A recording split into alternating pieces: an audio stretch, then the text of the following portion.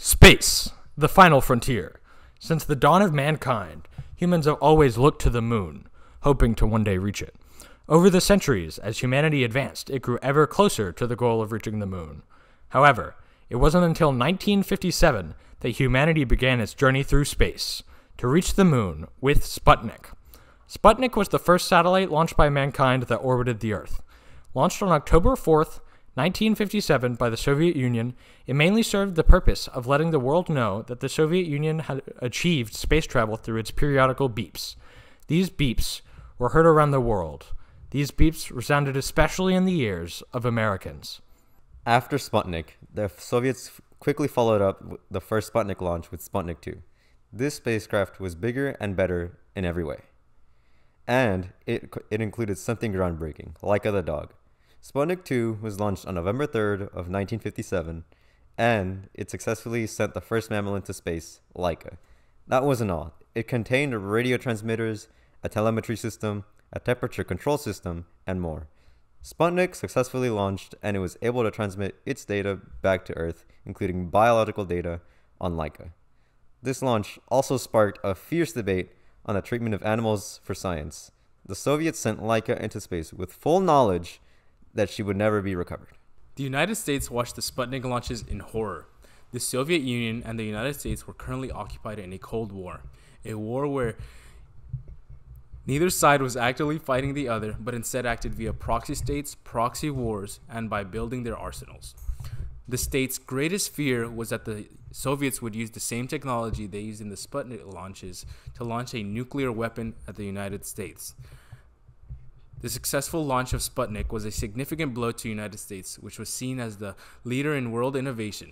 Now, the Soviets were seen as being just as, if not more, advanced to the United States, which the U.S. did not like. The President of the United States at the time, Dwight D. Eisenhower, a commander during World War II who had a great firm sense of American purity, downplayed the importance of the Sputnik program publicly to help the American people maintain confidence in the government. However, he silently poured massive amounts of government resources into the space program to catch up with the Soviet Union. Thanks to that, in just a few mere months, America assembled a rocket, its first satellite, Vanguard. On December 6, 1957, it was ready for launch. They began the launch sequence, and the Vanguard test vehicle lifted off the launch pad, but unexpectedly experienced a fatal loss in thrust. The rocket crashed back into the ground and exploded, destroying the rocket.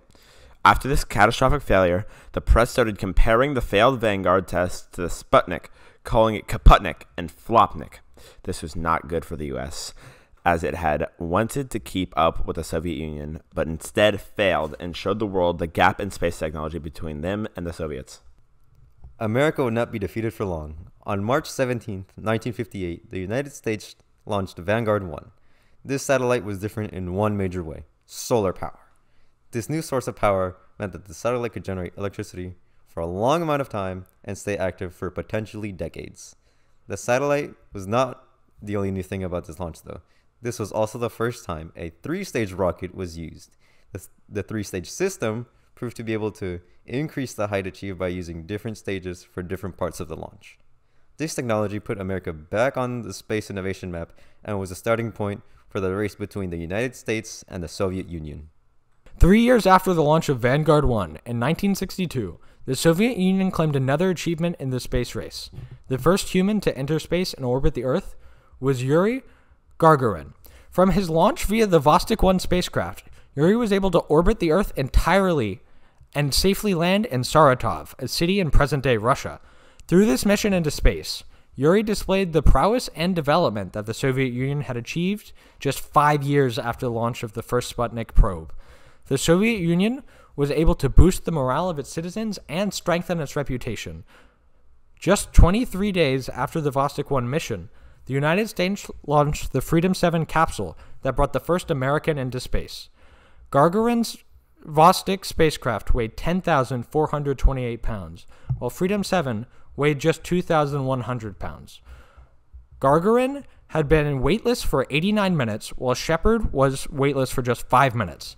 Outsiders couldn't help but point out the differences in the missions. In the public's view, the United States was undoubtedly behind the Soviet Union. These differences in achievement and technology eventually led to JFK increasing funding for NASA and declaring that by the end of the decade, the U.S. would put a man on the moon. After this declaration, on May 25, 1961, the United States had to find a way to bring the declaration to fruition. In response to this, NASA ended up creating the Apollo program. The program was led by some of the brightest minds in the country and was supported by thousands of engineers, technicians, and support staff.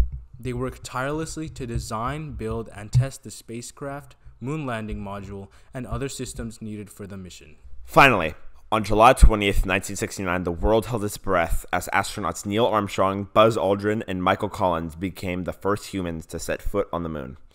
It was a monumentous occasion, not only for the United States, but for all of humanity.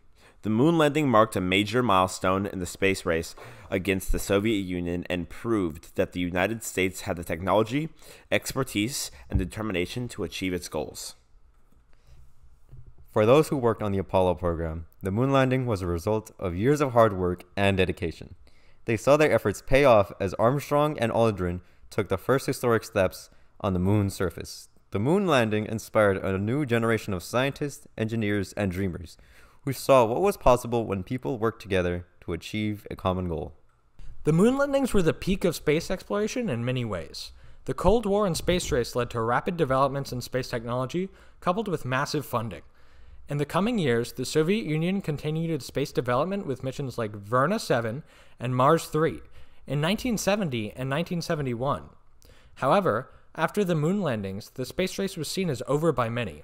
Most people agreed that the US had won the space race. After the moon landing, NASA slowly began to lose its funding and slowed down on its progress. However, the Soviet Union kept going strong. Perhaps too strong.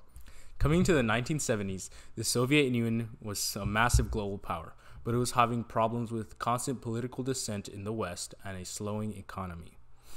It had a tragic string of deaths with its leaders, but this ended when Mikhail Gorbachev became in charge in 1985. Gorbachev, however, would bring a newfound change to the Soviet Union. He wished to bring newfound freedom to the people and decrease cruelty. However, this strategy would end up backfiring on him just 6 years later in 1991 when the Soviet Union collapsed. The Soviet Union's former territory became a myriad of new states, each with a fraction of the Soviet Union's power. The Soviet Union was not the only one to be hit hard. However, NASA also slowly declined. Its funding was slowly cut for other projects now that the race was believed to be over by most people. Over time, common folk and politicians alike lost interest and stopped paying much attention to NASA and the space development. The last time that humans were on the moon was more than 50 years ago on December 19th, 1972. Nowadays, private companies like Elon Musk's SpaceX or Jeff Bezos' Blue Origin are the main organizations delving into space. Space advancements have sped up due to these companies, but the age of governments controlling space seems to have come to a close.